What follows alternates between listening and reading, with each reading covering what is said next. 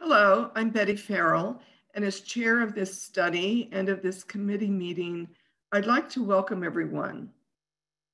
The task being undertaken by this committee of the National Academies of Sciences, Engineering, and Medicine is to examine how our nation delivers, finances, regulates, and measures the quality of nursing home care. The committee's full official statement of task can be found on the project website. We would also like to thank the sponsors of this very important study. The committee members are listed on the screen. I would also like to remind everyone that this is an information gathering session. Therefore, I ask that everyone here today be extremely mindful of the fact that the committee has made no conclusions and that it would be a mistake for anyone to leave here today thinking otherwise. Comments that will be made by individuals, including members of the committee, should not be interpreted as positions of the committee or of the academies. In addition, committee members typically ask probing questions in these information gathering sessions that may not be indicative of their personal views. We are also inviting residents, family members, and nursing home staff to submit their stories and experiences, which are also so important to the committee. Today's webinar will be recorded and archived at the link shown on the screen. I want to note that this is an open, on-the-record session. Individuals from the public have been invited to attend as observers, and we will not be entertaining questions from the floor. Please do note, however, that anyone can submit testimony or other materials to the committee at any time. And these documents will be placed into the committee's public access file. You can submit this information through the project website. Today's webinar will explore a variety of perspectives. We have given each speaker only 10 minutes for their remarks. I kindly ask the speakers to be respectful of this time so that we can have time for ample discussion with the committee members. I would like to now introduce the moderator of this session, Dr. Reginald Tucker Seeley. Thank you, Betty. We're very excited to have our three speakers here with us today. We have Karen Schoeneman from Karen Schoeneman Consulting, Dr. Arif Nazir, Chief Medical Officer, Signature Healthcare, and Dr. Margaret Calkins, Board Chair, Ideas Institute, the Center for Health Design. And the full bios for the speakers can be found in the briefing book on the study webpage that was mentioned earlier. And so now I'd like to turn it over to Karen Schoeneman. I'd like to express my thanks to the National Academies for including me in this important discussion. And I'd like to say hello to a lot of people who are members of the committee whom I know and have worked with for years. I wanted to talk in my few little minutes about something I've been thinking about for a long time, which is I'm calling the missing link to improving nursing homes. It seems like my whole life of more than 50 years in the long-term care culture have been about improving nursing homes. And what I have found through both my work as a provider in social services, my work at CMS as a deputy director of the Division of Nursing Homes, and my co-foundership of the culture change movement is that the problem remaining is institutional culture.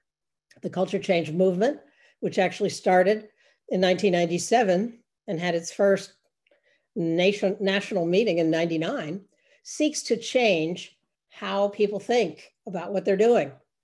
After over 24 years of the culture change movement, though, only several hundred nursing homes have gotten excited, have caught on and made changes and made their places better. And I have visited many places over the years to observe what's going on.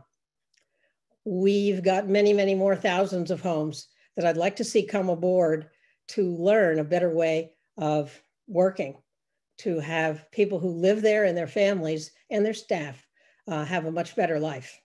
Now, CMS has been observing the culture change movement for many years and has actually written changes in their regulatory guidance many times to liberalize things and to foster more dignity and get more specific about it.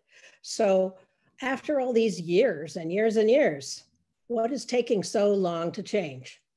I think the thing that I'm thinking about lately is clinical care. And I'm saying clinical care needs to meet culture change.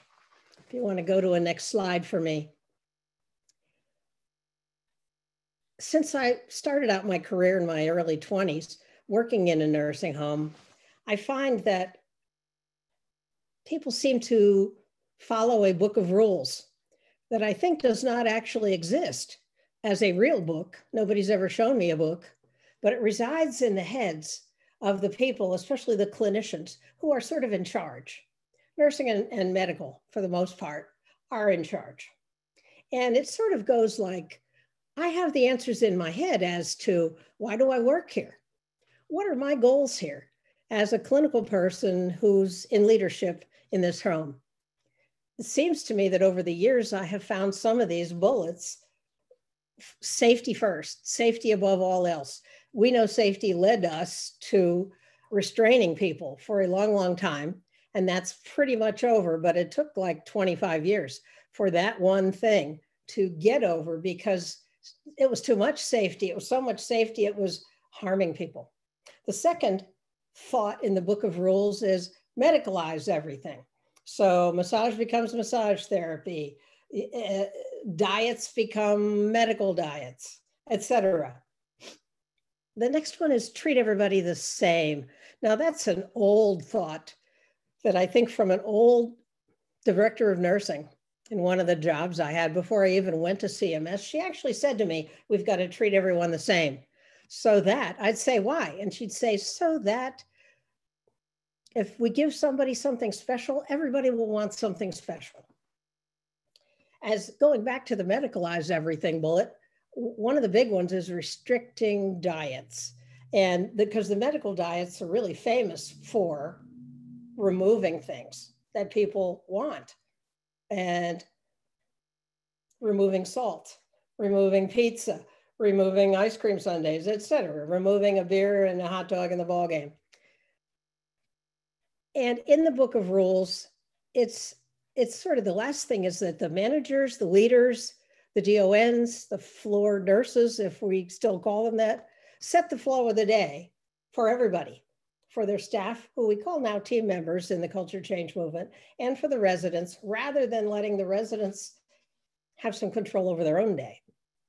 So I have retired from CMS in 2012, so it's been a while. If you want to switch me to the next slide.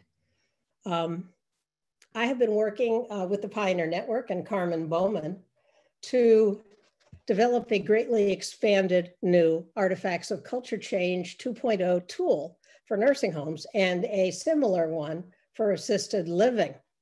The original Artifacts of Culture Change listed concrete changes that culture changing leader homes have successfully changed.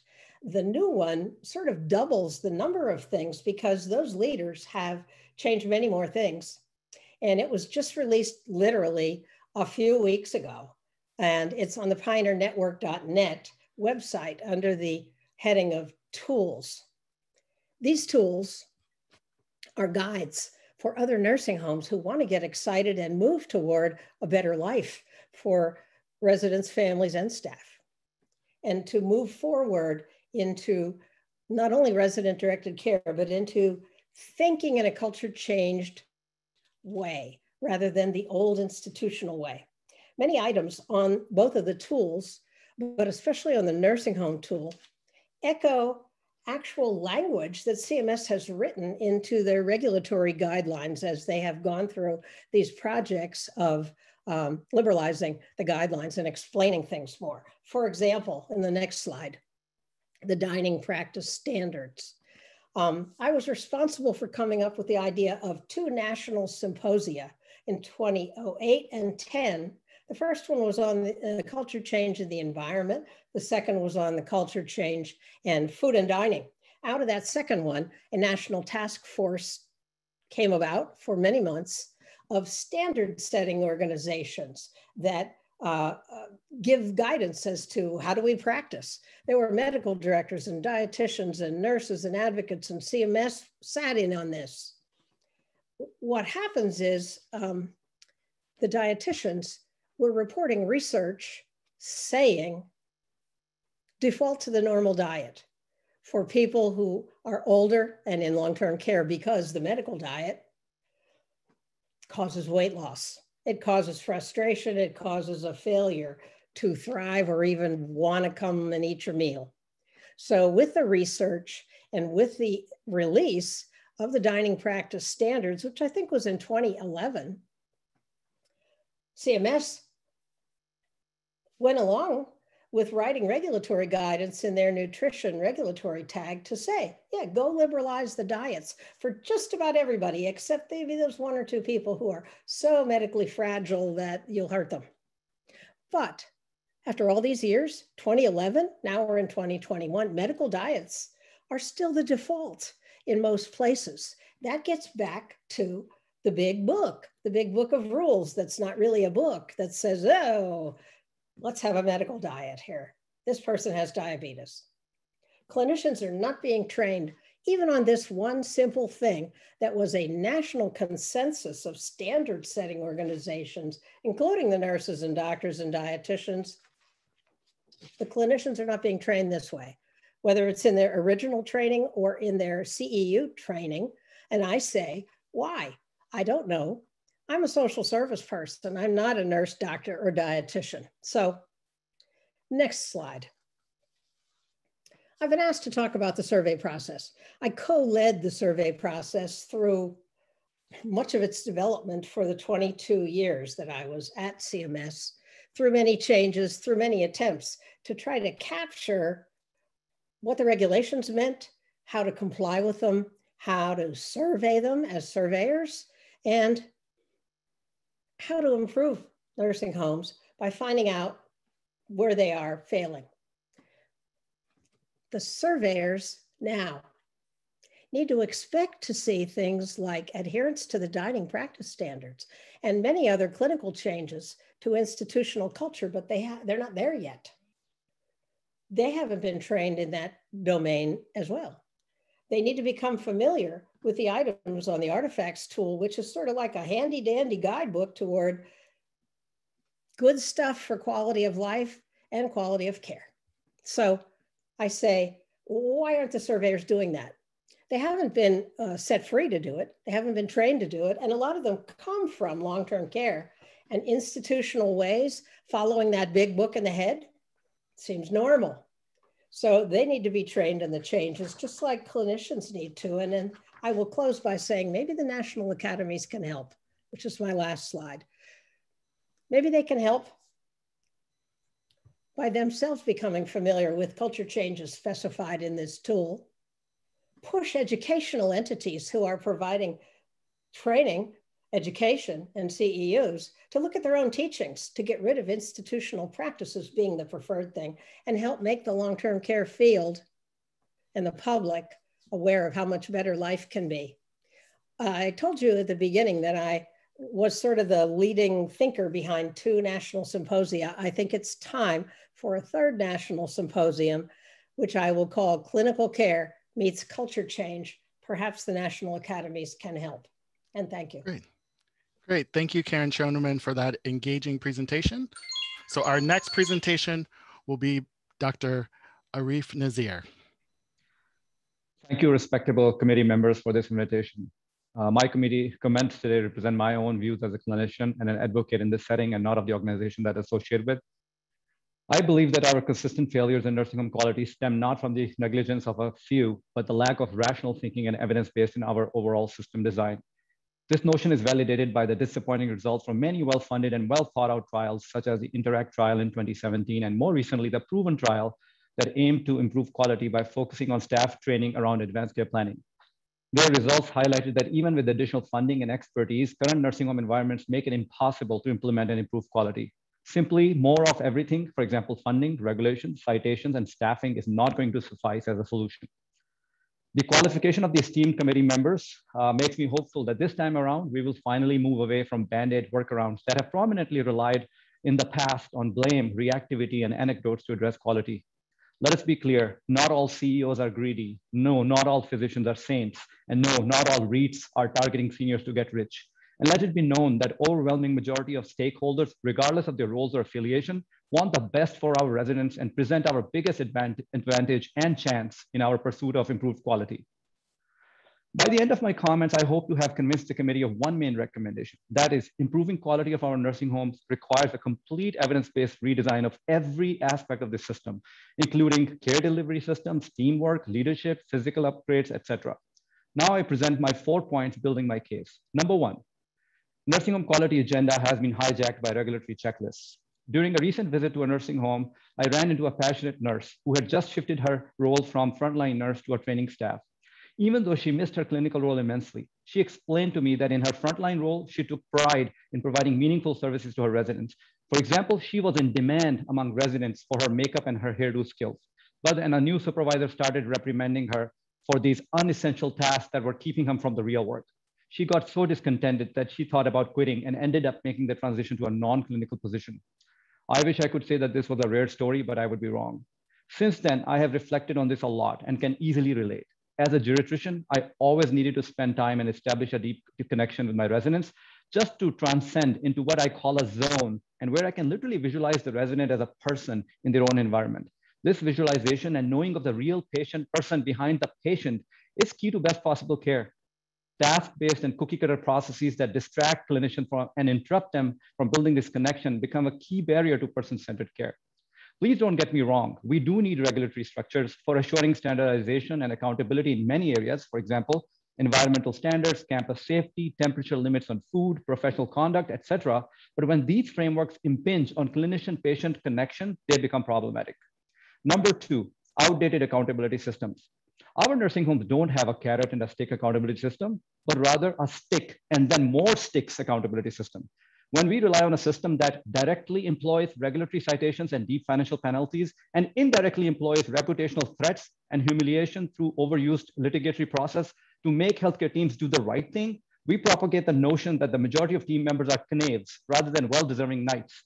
I highlighted this very critical issue in my editorial titled, "No One Cares When Planes Don't Crash," that published in Journal of American Medical Director Association last year. There are many unintended consequences in a society that uses such an approach, most importantly, demotivating and losing passionate healthcare workers. As a nursing home doctor, I have spent thousands of hours in nursing units, observing hundreds of staff members provide compassionate care. During some of this time, I was accompanied by state surveyors also observing the same staff, assuring that they were in regulatory compliance. Unfortunately, their lengthy checklists lacked any sections to capture staff compassion, meaningful conversations, gentle touches, smiles, or hugs. Instead, had all their focus on a gotcha approach, waiting to cite on any inevitable omission from the most complex care protocols, many of no clinical consequence. Our mission-driven frontline staff need to be acknowledged for the hardest jobs on the planet, rather than blamed for unfortunate, but most of the times inevitable outcomes among patients. Number 3, broken quality measurement system that does not translate in a positive change. From MACRA, MIPS, alternate payment models to nursing home compare 5-star rating systems, our quality systems fail to deliver.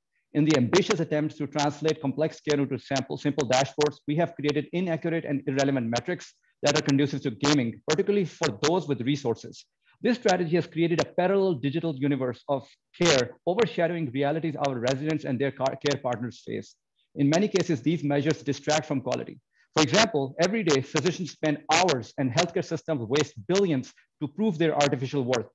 Thousands of startups and analytic companies have benefited from this digital universe of so-called quality. If these systems were truly about quality, we would have seen a sharp increase in startups to enhance staff competencies, teamwork, and customer service instead. For creating meaningful quality measures, we should take lessons from others. For example, if you visit a restaurant, would you care about the chef's operational performance in the kitchen or about the flavor of the steak, its temperature, and timeliness of service? Let us move away from meaningless quality measures such as use of cholesterol-lowering pill in a frail patient that may help physician achieve exceptional score for MIPS months after care was delivered, but fails to nudge them to really listen to their patient and families when it really mattered. Number 4, Passionate advocacy is important, but not enough to improve quality.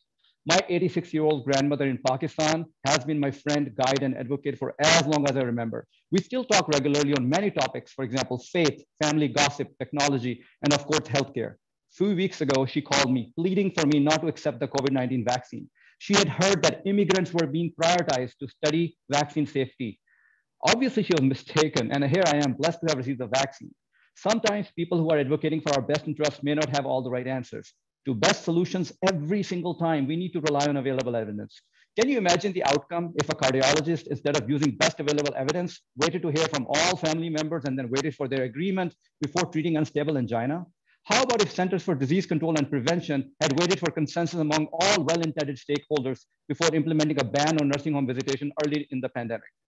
We have had a pandemic of poor care design, delivery, and outcomes in a nursing home for decades. Unfortunately, we have been paralyzed by lack of consensus among caring stakeholders while lives have continued to be lost. We would have never accepted this kind of inaction if younger lives were at stake. Ageism comes in many forms, and paternalism that results in inaction is as harmful as any overt form of ageism.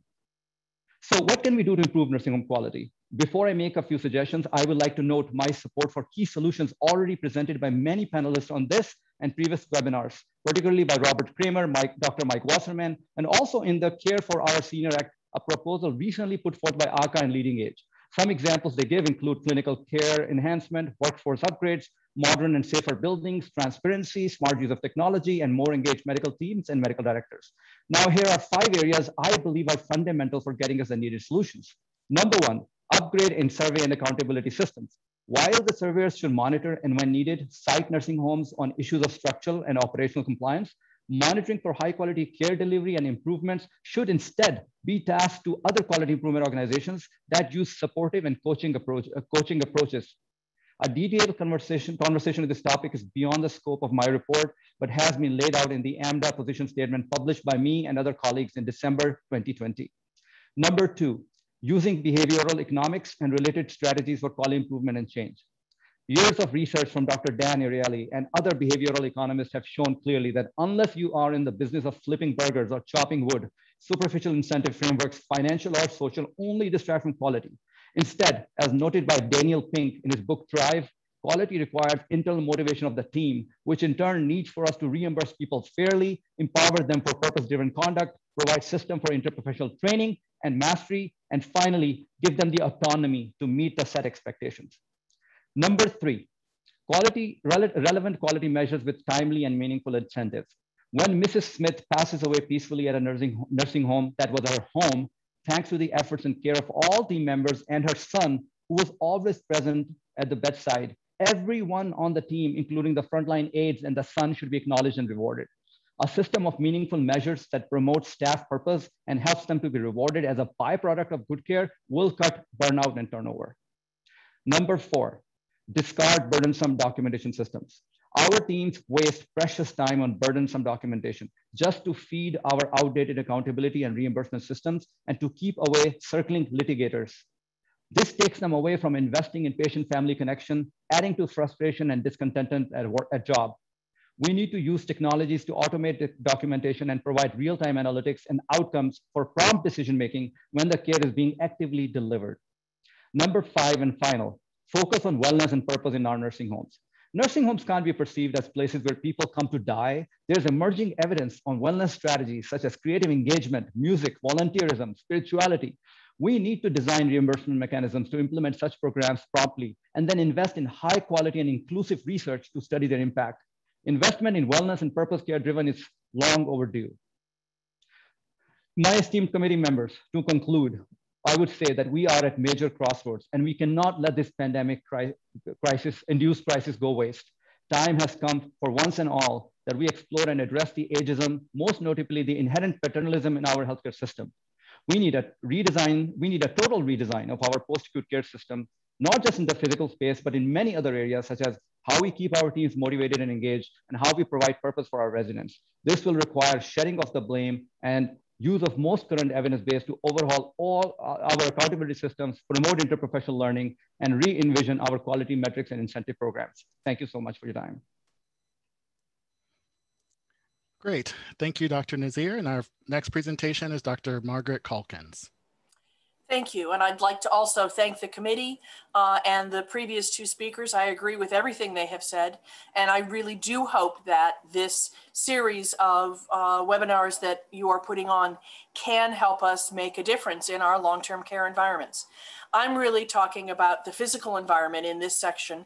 And we know that environment makes a difference. Some of the earliest research that was done in healthcare settings on the environment showed that when people who were recovering from gallbladder surgery had a window that had a view out to green space and nature, they were released sooner, they had a shorter length of stay, they used less narcotic medications and went on to analgesics much more quickly. Their quality of their notes from the nursing staff were much better. They were more compliant and content with the post-surgery process over people who had had exactly the same surgery, but whose windows overlooked a building and a wall instead of the green space.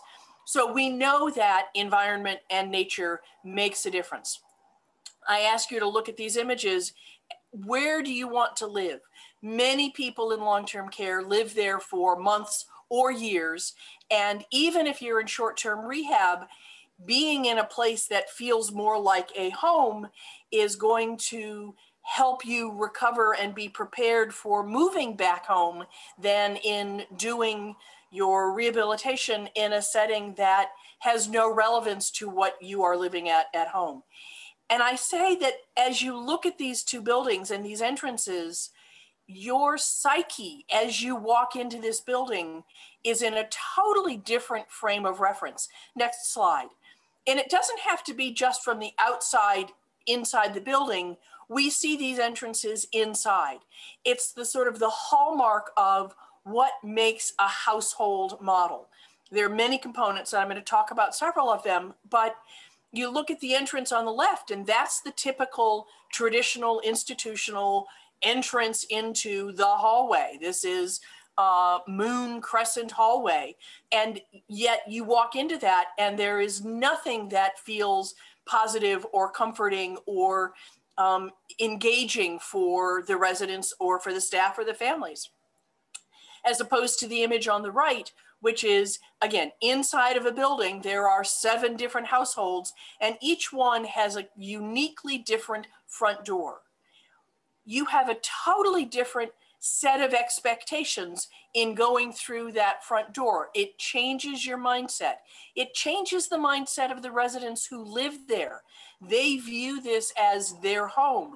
It is their territory. We know from years of psychological research that having your own space in your territory and feeling that you have some control over it is fundamental for positive well-being and cognitive health. And you don't get that in the image on the left. Let's go to the next image. We also need to be thinking about environments that are enriched, that support the kinds of engagement and meaningful, purposeful activities that Arif was talking about and Karen was talking about. The image on the left, there is just nothing to do except sit there and, you know, twiddle your thumbs. You might be able to look outside, but in fact, it looks like it's a parking lot outside. Whereas the image on the right shows you what an enhanced environment looks like. You've got people who are working in the kitchen, who are preparing the food so that you get the sounds of the food and the aroma of the food, which stimulates appetite and encourages people to be able to eat and hydrate more independently than when the food is prepared somewhere else and just brought and put down maybe on a tray or maybe just taken off of the tray. They bring the tray to the table and they take the food off and stick it in front of you. That's not a way that is going to support residents' engagement in the meal process. Being able to participate in the food preparation is something that is very important. These are people who, many of whom spent their lives preparing their meals all of the time, and then to suddenly have that taken away from them, it's ripping away their meaning and their purpose and their ways of contributing to their life, to their community. Next slide, please. Just another example of what we see in so many care communities still are these totally impoverished spaces with nothing to do, versus the one on the right. This is a Montessori example where there are always things that people can pull out and do independently or with each other. They have a mindset that brings meaningful activities. In one community, the residents living with dementia make big heart-shaped pillows, which they then donate to the cancer hospital down the street for women who've had mastectomies. Because when you get into a car after having a mastectomy, the seatbelt really hurts. And so they have this big heart-shaped pillow. And this is a program that the residents with dementia are doing and contributing positively to their community. But it takes an environment, along with the mindset of the staff, that supports that engagement. It's going to be better and easier to do when you have a whole environment that is working towards the same kinds of goals. So a household model has a front door, it has a kitchen, it has a smaller scale number of people, usually 16 or less. It means the scale of the spaces are smaller as well. They are more familiar. They aren't as cavernous and large and institutional as you see in a lot of other settings. Next image. So you can have people continuing to do meaningful things throughout the day. And whether it is, as I was talking about the pillows, whether it is helping with the food preparation. I mean, everybody eats 3 or 4 times, 2 or 3 or 4 times a day. Being able to continue to contribute to that effort is important to a lot of people. And it only happens when you really have, or it happens better when you have the support like the kitchen to enable it to happen on a regular basis. We have states that have regulations that say you must have a kitchen, but you have to lock the refrigerator away from people because somebody with diabetes might go in and eat all of the ice cream. There are other ways of managing these kinds of issues that have some real value for discussion about how do we manage it, but just locking it away is a mindset of surplus safety. So on the next slide, I'm going to talk about some of the research that has been done that clearly shows the benefits of smaller groups of residents in a household type setting. There have been at least 4 different studies that have shown that these communities that have a household model with fewer numbers of residents have had significantly fewer cases of positive COVID-19 in the residents, and to some extent, some lesser, even in the staff. They have had fewer deaths from COVID. So 0 per 100 positive cases in the research project that was looking at the greenhouse small house model that Dr. Cheryl Zimmerman led the effort on, versus 10 to 12 deaths per 100 positive cases in the more traditional settings. And some of those were not great big settings. Those were smaller than 50 beds communities, but they operated in a institutional, traditional model, not in this household model. There have been reduced hospitalizations, and this is in a pre-COVID era, which results in Medicare and Medicaid savings, sometimes quite substantial savings. They have higher occupancy rates, which produces more revenue for the care communities with quite similar operational costs.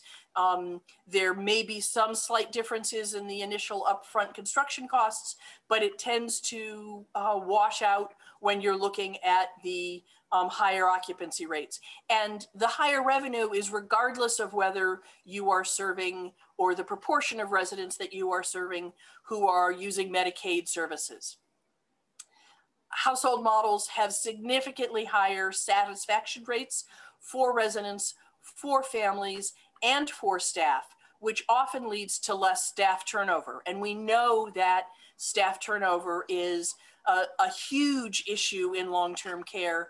Many communities are having to use 20 to 30% agency staff because they can't maintain their own staff.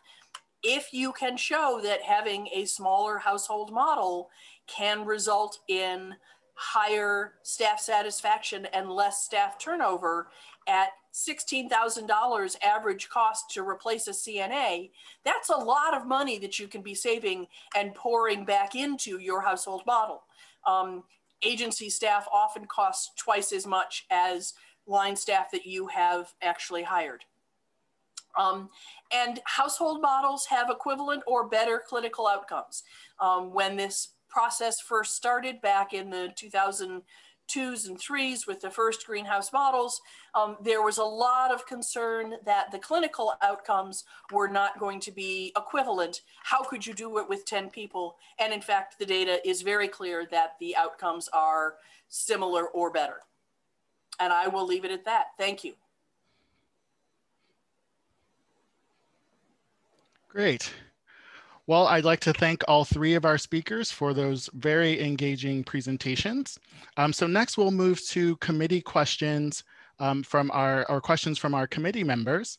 And so I would like to ask our committee members to please use the raise your hand function, and I will call on you. Please, when you're called on, check your mute status to make sure that you are unmuted, and also please turn on your camera. And as the moderator, I will take the first question.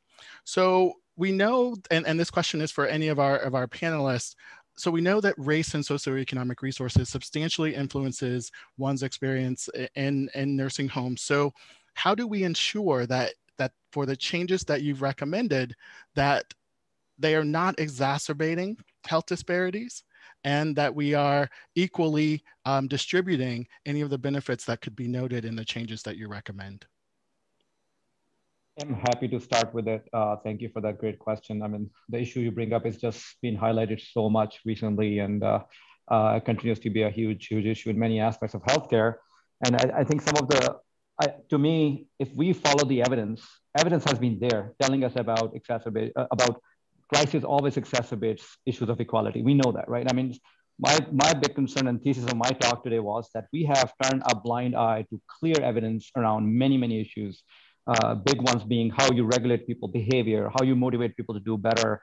You know, when you just turn your eyes blind to evidence and just start believing that just intensity, pushing people hard, and more funding, more staffing are the solutions, they will always exacerbate issues around diversity, equality, and all those kind of things. So that's the beauty of evidence, that these things adjust if you really use research in making some decisions. So I think my answer is going to be the same. Let's stop being parents to our seniors and our frail patients. Let's go back to what we always do for the care of the younger, is that we really keep evidence-based in the middle of every decision making, and things kind of turn out better. So that's my quick answer. I'll just add that some people on the environmental side see these images of the small house as small, independent, freestanding buildings, and they say in urban areas we can't do that, therefore we'll just build the old institution.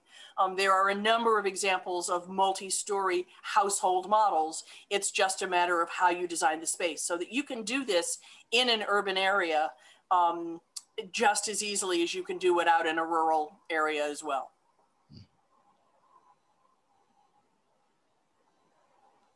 Okay. Karen, did you have a comment on the question before we move to the panelist question or the committee questions? I'm good. Okay, so our first committee member is Colleen. You have your hand raised?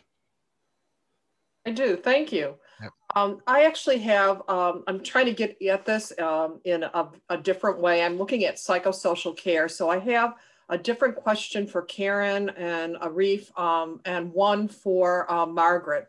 So Margaret, my question for you is, what is the highest number of residents that can be housed in a nursing home while still having a smaller household model effect? You had talked about 9 to 14, but I'm wondering from a design perspective, can the same effect be achieved using pods or wings of like 9 to 14 people that are kind of self-contained. So let's start with that one. And then I have another question for Arif and Karen. Okay, absolutely. As I was just saying in response to the last question, you can do multi-story buildings. This has been done in communities that serve more than 100 people. You just put 10 houses together. Each household accommodates 10, 12. You know, there's no absolute magic number for what's the tipping point for the largest size for a household. In general, it's thought to be 16 is the max. Once you're above 16, you don't feel like a household anymore. There are others who would argue it really needs to be closer to 12, maybe 13. It's not a magic number, but you can certainly combine them together in a single building and still have each one operate independently so that you get that household model. Wonderful, thank you. And for Karen and Arif, you talked about well-being and you talked about engagement. You talked about moving away from the medical model and really looking at how to enhance purpose for those residents living in nursing homes.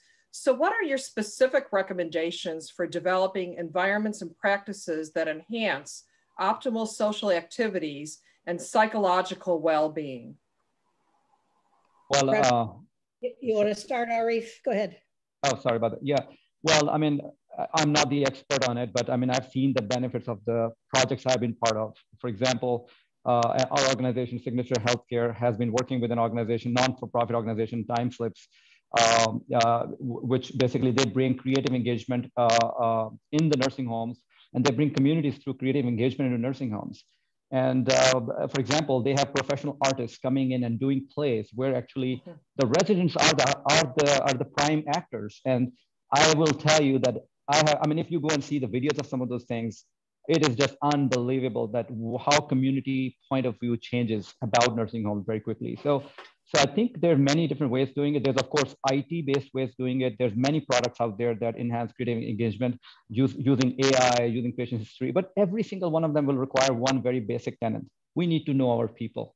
You know, if you do not know your residents and they are just a number for you and they're just one of those people who are going to follow your directions to make sure that your survey results are good and they become a way for you to get to 5-star rating and good reimbursement, then those stories behind those people are never going to come out. So as a community, we need to make a decision. Are we going to go on that very different path, which is absolutely 180 degrees from where we are today? So that's why in my pitch, I propose that I hope these very smart committee members kind of scratch what we're doing at this point and really look at the evidence around teamwork, motivation, and every single one of those evidence pieces. Again, we don't have enough evidence because we never really cared about too much about that in nursing homes, unfortunately. But if we do kind of start implementing it, we have to research it, but we will find out that talking to the patient and understanding them, who they are, what their needs are going to be the most important thing, which we need to figure out first, and then everything else will fall into place. Thank you. Hello, Colleen. I have had a hobby for many years of actually going to innovative culture changing homes. Some of them were household models, some of them were not. And what I find is this: when team members and residents and families get together, they are ready for psychosocial connections. And the only thing that is in their way is institutional practices and schedules and thoughts. So if everybody has to rush to get everybody dressed to go to breakfast, which is 1 hour, and it is when it is, and they lock it when it's done, then they are put upon. So people who are well-meaning are dying to know more about Millie and help her get her earrings on and her lipstick before she goes there. So loosening the institutional structure sets people free to do what we do. If we, the people who are on this Zoom, were actually in a room, we would start socializing with each other. It's just inevitable. And it's only COVID that has stopped us for a while, but we're eager to get there.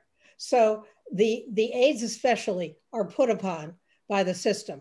The nurse is put upon by the system because, well, the dining room is locked and the food service manager thinks you should lock the dining room so the diabetic people don't get everything and cardiac people don't suck on salt or whatever we used to think that people used to do when we were silly and way too safe.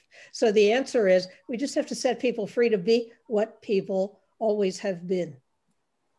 Thank you so Great. much. And so our next question comes from Kathy Greenlee. Thank you very much, Reggie. I have a question for Karen, and I want to say hello to Karen because it's been 100 million years since I saw Karen. Karen, I have a question about survey. Those of us on the committee certainly understand the current limitations that are placed on survey with regard to it being a quality assurance process. The goal is not to send someone out to do a lot of teaching with nursing homes. That really falls to the QIO. So I was interested in your comments about how the nursing home surveyors and that process can facilitate culture change without crossing that line. You know, what are the things that surveyors are currently doing to facilitate culture change, and what are the impediments in that process that we should be aware of?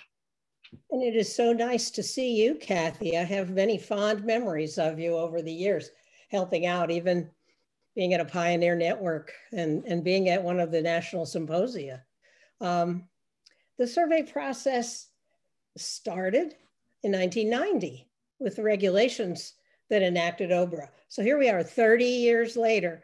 CMS has tried desperately to move the surveyors along so that they could move the homes along. And I think we got to say to ourselves at this point, there's only so much that an evaluator, a surveyor, can do.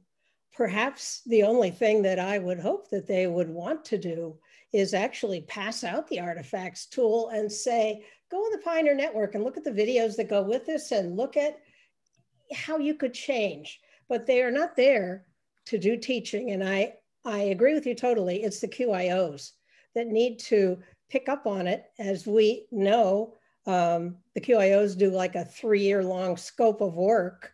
And I'm assuming they're still doing that. Maybe they're not. Maybe they've run out of money. But we did have one culture change scope of work in which they worked with several hundred nursing homes in, oh gosh, it must feel like 12 years ago. I would hope they would do that again, focused on what is institutional culture and how to get rid of it. Can I make a quick comment too, please? Yes. Just want to quickly add, just to Kathy, is like, and I'm sure Kathy, you know that. I mean, life just doesn't work that way. Like, this is a beautiful compartment of, servers are going to do this, and the quality improvement is people are going to do this. When care is being delivered in a complex environment where you got multiple people who need care, and there's a couple acute issues, new admissions rolling in, everything is blurred. What gets priority in your mind, you think, in a staff member's mind? What really stays as a priority? It's the service process. It's the regulatory checklist, which always wins whenever crisis happens. And there's crisis in a nursing home every other minute. I don't know a nursing home where there's no crisis. So just thinking about this, like, oh, this is a beautiful world, black and white, and here's this category of survey process and this category of QIO. I wish it worked that way, but unfortunately, it doesn't work that way. And and that's just from my personal opinion. Being in many nursing homes providing care.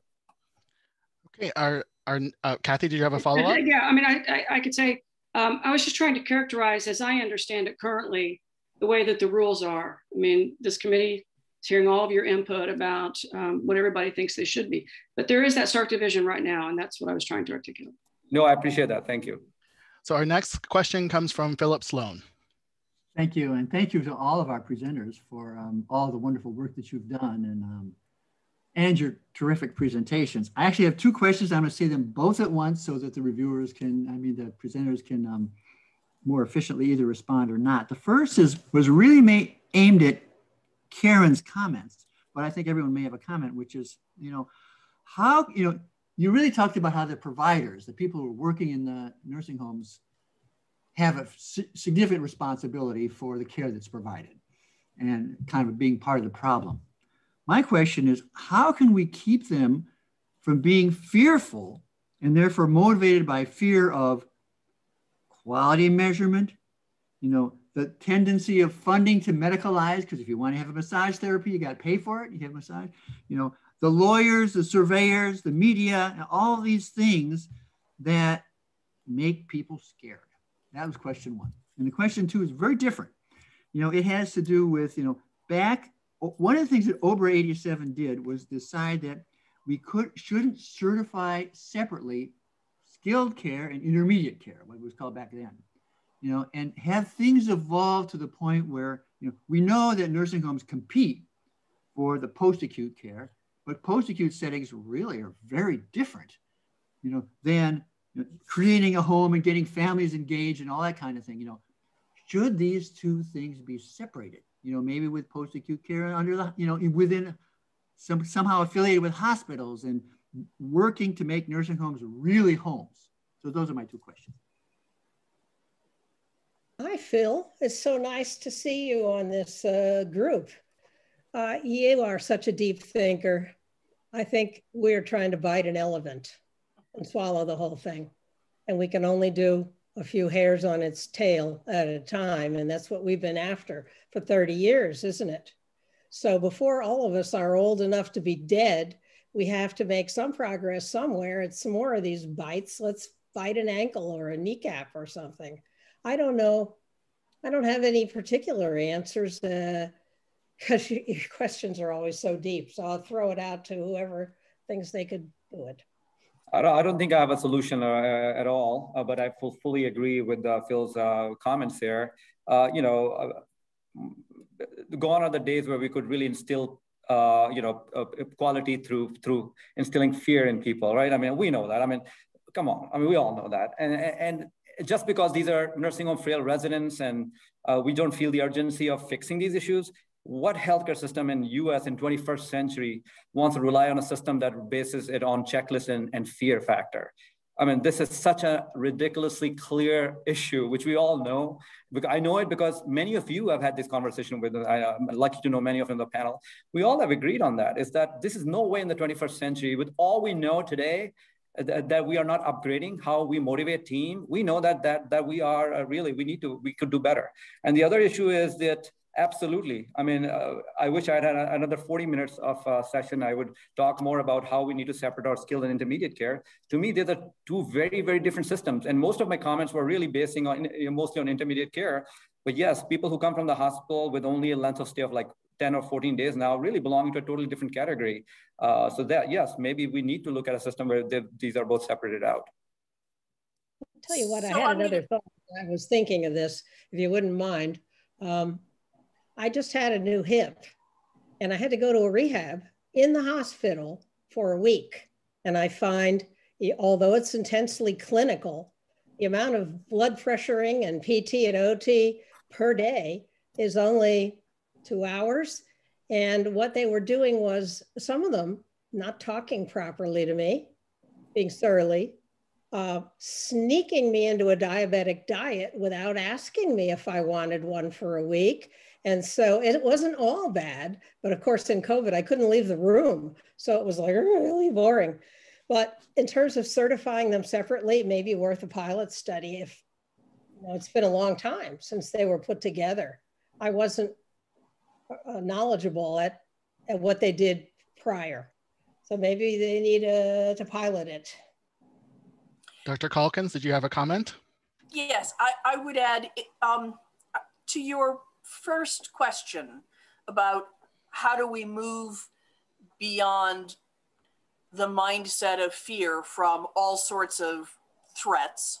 I think it ties in with the mindset that we have had of assessing disability and ill health as opposed to focusing on the positive outcomes that we want to see. And if we could shift more of the focus, not all of it, but more of the focus to what are the positive outcomes that we want to see, those are the things that get rewarded, and the rewards reduce the threats from the various partners that are you know, that we view as being threats, be it the survey process or be it legal, that's beginning to put the emphasis on what we want to be working towards. We don't want to work towards just not being sick. We want to work towards being having high well-being and high quality of life and high meaningful engagement and all of those kinds of things. So that's one sort of concrete example. And another sort of example is what is happening in not the CMS codes, but in the building codes and the FGI guidelines. In the last round in 2018, they completely separated out the codes for residential care settings from acute and ambulatory care settings. Prior to that, they all started with the same basic code, and then you just wrote all of these exceptions and said, except in a nursing home, you can do this, or except in a nursing home, you don't have to do that. So this was a huge shift to pull out and to recognize that these residential settings where people are spending and living weeks, months, years need to be conceptualized really differently. And I think that reflects a big shift, and it's beginning to be accepted as code in more states and is going to continue to have more of an impact. One of the things that we're hoping to resolve in the next 20 days with the International Code Council meetings, which are going on right now, is to suggest that every bedroom, 90% of the bedrooms should be private bedrooms in nursing homes, just the way 10 years ago we did it in hospitals. And it was the International Code Council that came out and said, in hospitals, in acute care settings, every person deserves a private room. And the hospital industry was up in arms, but we passed it, they passed it. And you see new hospitals being built all of the time, all with private rooms. We can do the same thing in long-term care. So I think looking at the other ways of impacting the system beyond what CMS does and the CMS umbrella is an important strategy to look at. Okay, so we have time for 2 more committee member questions. So we'll go with Gregory Alexander, and then after Greg, we'll have Jasmine Travers. Hi, thank you so much for your talk today. I'm going to go with the theme of taking the bite out of the elephant that Karen talked about. But I have a couple of questions, one for Karen and really one for Dr. Nazir. The first is you mentioned, Karen, about medicalizing everything. And so if you were going to take a bite out of that elephant, what would be the first steps that you would take to do that? Because both these questions are about really ingrained, institutionalized processes that, medicalization is a hard thing to change. Where do you even begin to do that? The second point was raised by Dr. Nazir is about meaningful analytics and relevant QMs. Again, those are things that have been ingrained and infused into our environment. So where do you begin to even think about what is meaningful and what is not? And so I pose those 2 questions to you. Thank you. All right, I'll start.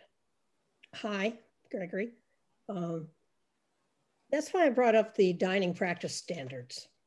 They are something to read. They are full of research citations. They're on the Pioneer Network website right now. They may be in other places, but what I find is for clinical care, clinicians don't want to change what they think is good care unless clinical studies have been done that have convinced them. That's why that task force formed and why the standard setting organizations themselves said, yes, let's do that. Now, there's a missing link in terms of who's going to get the word out to all those clinical people, doctors, nurses, dietitians who are working in long-term care. It's been 10 years since those came out. So in terms of just that one thing, I don't know who's going to do that. I don't know what education the young people are getting to become a doctor, nurse, dietitian, et cetera. Then there are all these other medical things. But starting with the diets can get people to go, we can liberalize here. Look, the standard setters said we could. They're not going to listen to the culture change people or the advocates or the residents or family members. They need to get with their own kind. Good question. I appreciate it, Greg. I'm going to try to merge both those questions and answer them together because they belong together. The thing is that why we do things the way we do them is based on what what picture we paint of a society. And by creating quality measures that are so focused on what physician does or what nurse did they do the right thing, did they do the wrong, just to figure out that are people doing the right thing, the wrong thing, you're basically setting up a very clear culture that you don't trust them. And that is an absolute issue in our healthcare system where everything is towards being a policeman. We want to make sure that people are doing the right thing, make sure they're not doing the wrong thing, make sure they are really up to task. I think that's the wrong approach. Why did we need to go into that direction? Because we stripped away passion and motivation from our team members first through a very cumbersome compliance-driven system. So because we created that system, we created team members who acted that way, who really wanted to game the system because they were not they were really not getting their mission and purpose through the system. So that is why we need to police them, right? So it's really basically our own doing why we need the quality measures. And by the way, how many publications in health affairs and JAMA we're going to need before we realize that none of these MACRA, MIPS, and APMs are not working, other than a very focused model, which is physician-led ACO. None of these metric systems are helping us really even save money. Forget about person-centered care and quality of life. They're not even getting us to make consistently care be cheaper. Why we continue to stick with them when they're taking so much time and motivation away from them? Everybody's focused on compliance. Everybody's focused on getting their measures numbers up so they can look good, they can get reimbursed better. We have created a big monster of a problem. We need to get back in creating teams that really care, motivating them through quality measures which are person-centered. And a simple one example for that is which I just gave is like, if you go to a restaurant, do you really care about your chef's operational performance or you really want the steak you like? So really understanding that did people get the right care by asking simple questions like, so it's really not focusing on quality of care, but quality of life, right? So I think our quality measures probably should be about, hey, are you having fun here? Do you have something fun to do? Like, do you have good friends? Like, I do not know, I'm not the expert on that. But to me, being a physician and clinician and now a chief medical officer of a large organization, these issues are so clear that CMS is not helping me in my job at this point. You know, I have to go and make sure that that everybody's doing what CMS wants them to do. And then I have to go and train people to do the right thing, right? I mean, I have to do my job like 3 times now because of all these distracting structures that we have created. So I wish we could strip away those things so that my job becomes easy. It's a selfish probably reason. I want the system to get better, but we have created a lot of complexity over complexity. So we need to really overhaul all of that. And so before we move to our next speaker, we have one last question from the committee from Jasmine Travers. I actually was going to ask something related to dismantling the current systems that are in place, and that was kind of just now answered by Arif. Thank you. In regards to how do we undo these systems and really just motivate a culture change within nursing homes outside of what we currently have. Keeping and supporting nursing homes.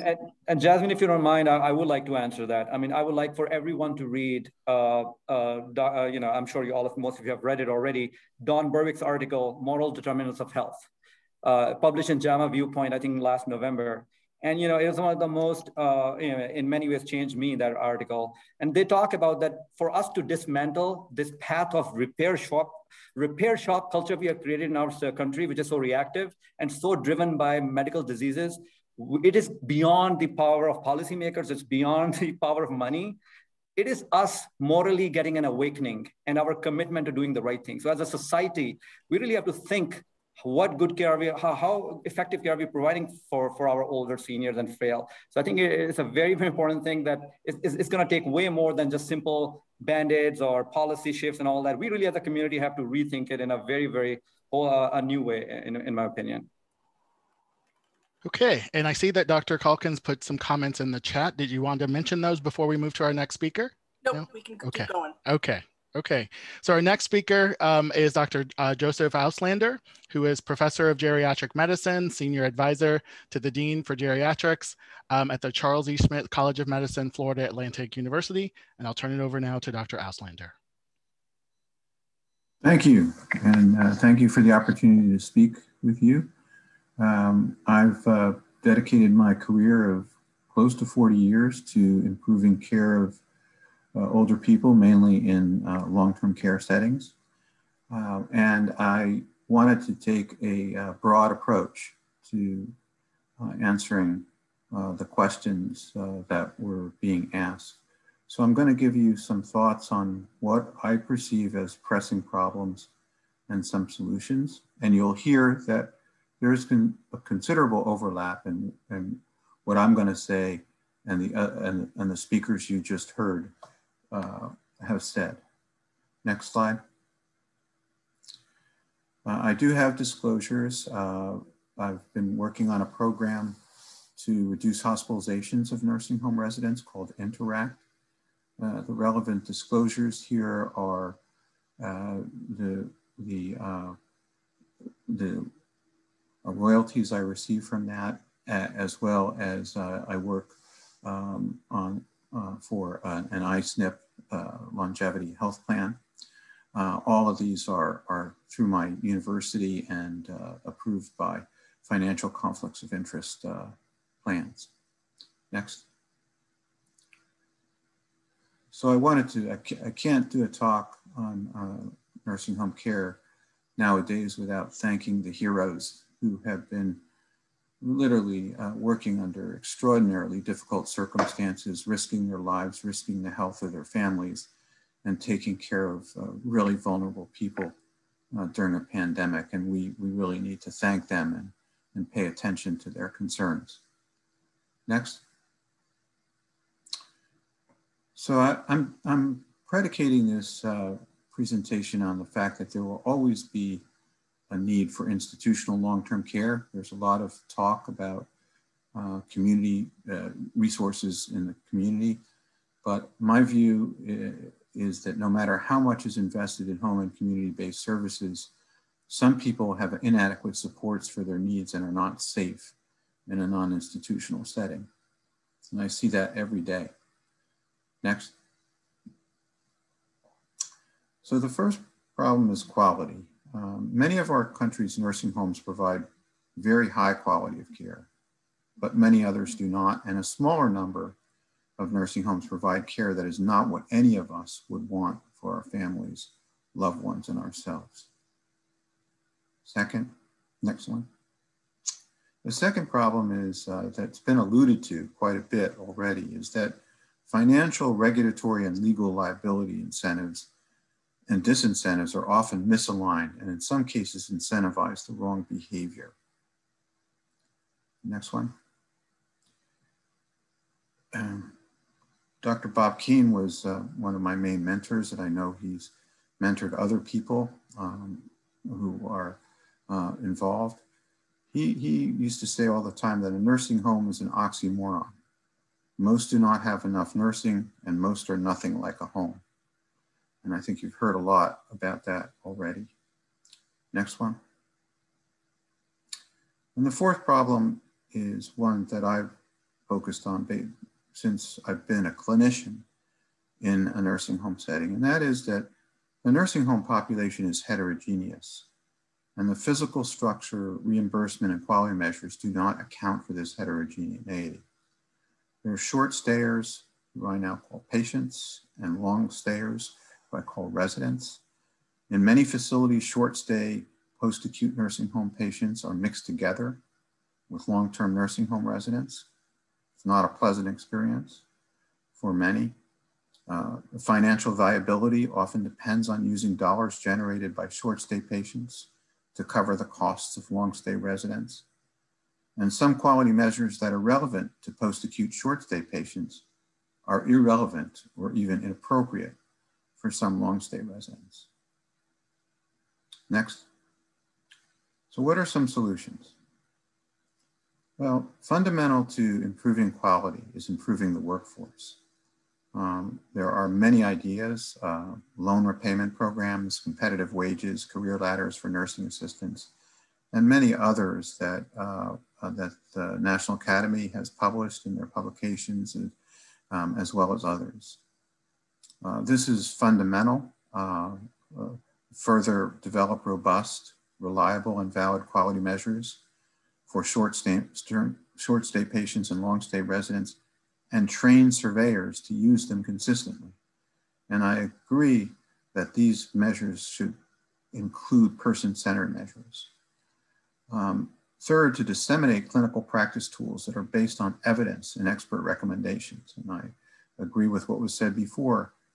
And also efficiently embed them in electronic medical records so that staff can be reminded without alert fatigue to do the right thing at the right time and to document it. And that's the goal of the Interact program, as well as other tools that are available. The next one.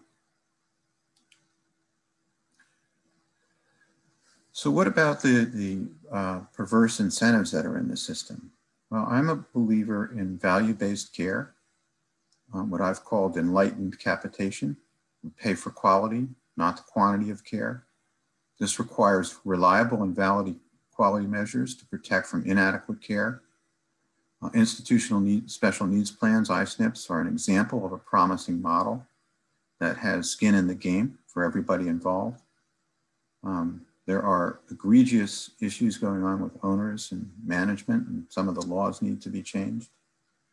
And we need to limit liability for bad outcomes in very sick patients, as was mentioned before. We're dealing with complex patients and they get sick. Next. So what about the environment? I totally agree with what's been discussed. We should go from the stark picture on the top there to more home-like environments that you saw several examples of. They're really remarkable. And the industry should evolve that way, whether it's short stay or long stay. They need to be person-centered. But I also would say that all this discussion about medicalization, you can go too far. These people need high-quality medical care. They need clinicians around. So there needs, in these home-like environments, there needs to be adequate nursing and medical staff, but they can be in the background so it doesn't look like a small hospital. Next. And finally, about the heterogeneity of the population.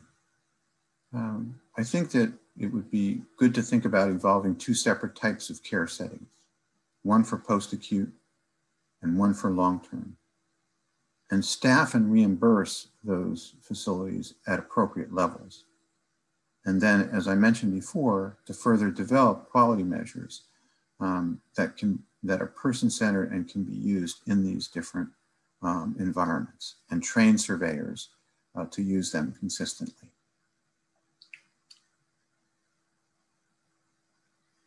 So I'll finish there, and there's plenty of time for questions. Great. Thanks, Dr. Auslander. And so now I will turn it over to, or look for questions from the committee. So committee members, please use your raise hand function, and also remember to check your mute status, and also to turn your cameras on when you're asking your question. So our first question comes from Marilyn Rance. Hi, Joe. Hello, Marilyn. Good to see you. Good to be seen. You know, you mentioned some person-centered QMs as an example of that they really need, the QMs need to have person-centered focus. But give me some more specifics of what you're thinking. What would these actually look like? And I, you know, while I agree about all the surveyor training and focusing things, but it would be helpful to hear your point of view on ideas of what you would actually think about measuring. It's a great question. I knew someone would ask that question. I think the best work that's been done on this was done by Bob and Rosalie King. I do think it depends on the level of cognition of the resident to ask certain types of questions. Having said that, there are things like, are there activities here that you enjoy doing? Are you able to choose the times that you get a bath or eat a meal? You have adequate choice of food. And people who can answer those types of questions, as Arif said, do you have fun? So those types of questions that can be asked of people with adequate cognition. And then I think family members' perceptions. I've learned, you know, as a clinician, sometimes family members can be very irritating, but I've learned that they know what's going on and I listen to them. And I think asking family members those type of questions when residents can't answer them would be a good idea. I'm not an expert in that development of those type of questions, but I think those are the things that might be important. I'm thinking about, so if I was in this situation, so when I made rounds, I used to, some of the residents would say, can I have a drink? Can I have a cocktail at night? And I used to go join them for a cocktail.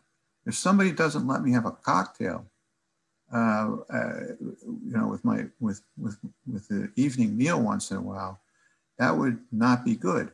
Similarly, someone mentioned diets before. When I became a medical director of a large institution, I took over from a cardiologist. And I had 95-year-old people asking me if they could eat an egg or a hot dog. So when I talk about myself, it's the way I'd like to treat other people. If you're my doctor or you're my nurse, you're taking care of me, and I ask you if I can eat a kosher hot dog, you say yes, and you adjust my medication.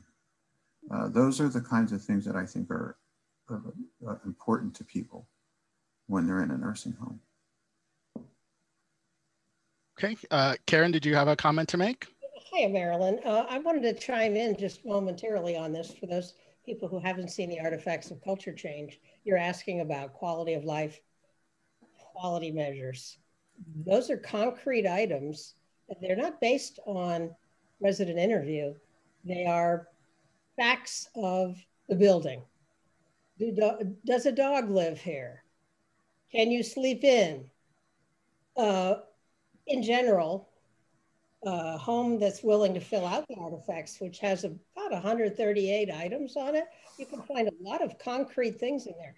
Is there a culture change section in employee evaluations, including the administrator and everybody else? And so they're very concrete. They may be some things that might be good for some pilot study. Not that they ever would become quality measures, but they are at least something to think about. Okay. Our next question from our committee comes from David Grabowski. Great. Thanks, Reggie. And thanks, Joe. It's great to see you. And I really appreciated your remarks today. I wanted to ask you a little bit about your conception there. I think it was enlightened capitation. Did I get that right? And it seemed to encompass the Medicare side and the clinical side. Is there a role for this kind of capitated model to also include the long-term care side and post-acute? And what might that look like? The ISNP obviously has the clinical model directed at long-stay nursing home residents, but it's their clinical care that's in that bundle. And is there a way to think about a more blended model? A blended model between the clinical and long-term care. Well, I think so. When I spoke in other countries, they didn't understand the reimbursement system. They asked me, well, what do you think it should be? And that's what I've been using the term enlightened capitation. What I mean by that is getting away from fee-for-service, which incentivizes people to do things for money that are often not in the best interest of the people they serve, and focus more on quality. So I'm in favor of some form of capitation, but it has to be guarded by quality measures. And I think the answer to your question is the quality measures need to be different for those different populations. That's what I was alluding to. So I think for me, it means the same thing, whether it's post-acute short-stay people or long-stay people, capitated model. It's just that the quality measures, you incentivize people based on quality, not on money, and you measure quality that matters to the residents. I can't answer any more specifically than that. Yeah, and I see where you're going. I would just push you a little bit. Are the quality measures there yet to do that kind of system? And I think they're on the clinical side. Yes, I wonder a little bit more. I'd be curious to get your perspective, Joe. Do you think the measures are there? No, not even on the clinical side. I don't think Okay. the clinical measures are adequate yet, but certainly that's what we were just discussing. I think whether it's the kind of thing that Bob and Rosalie Kane did for interviewing nursing home residents about what's important to you, or whether it's artifacts or some combination, I don't know. But I think I would strongly recommend that be a major focus of developing these kind of measures. I think it's critical to improving care of our population. Great.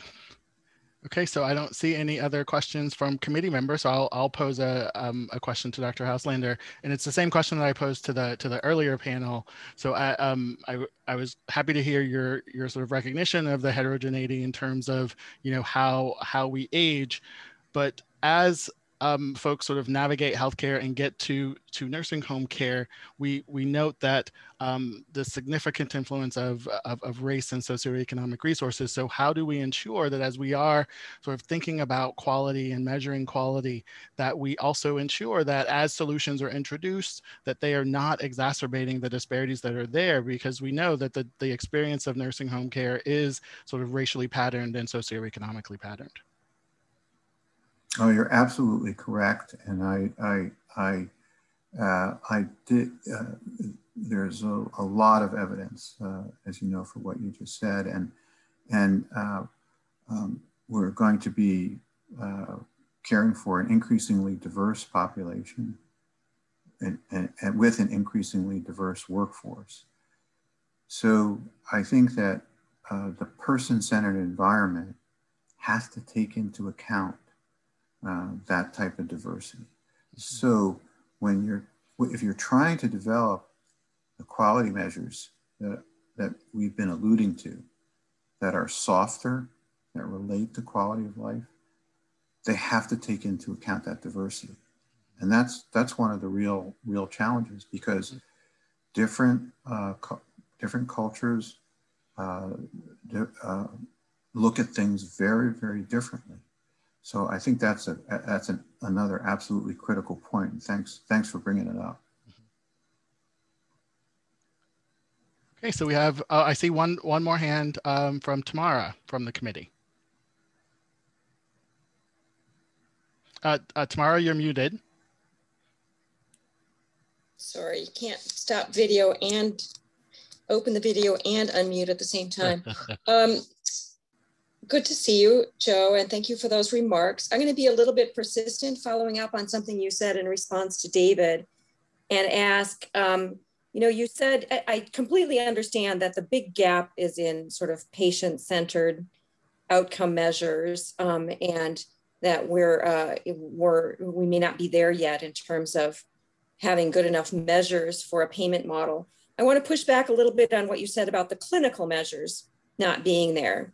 When I look at the clinical measures, of course, you know, we find fault with them. We know that they can be gamed in some ways, but in the end, they, you know, we started developing these back in the 1980s, right? I mean, we've been working on those clinical measures for nursing home clinical outcomes for so long. And I think many would argue, when you look at, you know, hospital care versus nursing home care, you know, look across the spectrum, the nursing home measures might be, you know, more developed and more sort of validated than what we see in any other sector. So I'm really curious. I mean, because my stance is often like, we've worked on those. It's a process. It's not an end. We're never going to ever say these measures are perfect now and we're not going to change them, right? So I guess, you know, I want to bridge that to what you said. What do you think is really missing in those clinical measures in terms of, you know, actually attaching them to payment, or calling them good enough for now as we continue to refine them? Well, it is a great question, and thanks for asking it. So I think that I'm a believer. I understand there's a lot of controversy about the readmission measure, but I believe that that's good. It can be made somewhat better. I think that's a good one. On the other hand, what I see every day is egregious prescribing that is harming people all the time. And there's the measures of antipsychotics and very, very crude measures. And I would like to see a system that could get what I've called in writing low-hanging fruit. So for example, someone's being over-treated with antihypertensive medications. They're on 4 of them, 94-year-old on 4 antihypertensive medications. They're gonna fall down and they're gonna break their hip and they're gonna die. And similarly, over-treating diabetes. Every time you make somebody hypoglycemic, they lose brain cells, their dementia is gonna become worse. So I think there are measures with better data systems that can get a little more granular that would really, really help. And I think those area of polypharmacy is one of them. On the other hand, things like urinary tract infection, I still don't think that people can define that well enough for a quality measure. Thank you, so everyone. Thanks so much for the, I was gonna turn it over to you, Betty. I was first gonna thank all of our speakers and all of our committee members for a stimulating discussion, and I'll turn it back over to our committee chair. Yeah, thank you so much. Obviously, such a great conversation and such important issues about quality of life today. So thank you, Dr. Tucker-Seeley, and to all of our speakers for your very thoughtful contributions to this work. Again, as a reminder, everyone can submit resident, family, and nursing home staff experiences, as well as watch a recording of today's webinar on the study webpage. We appreciate everyone's support as a committee as we work to improve the quality of care in nursing homes, and we really appreciate you being with us today. Thank you so much.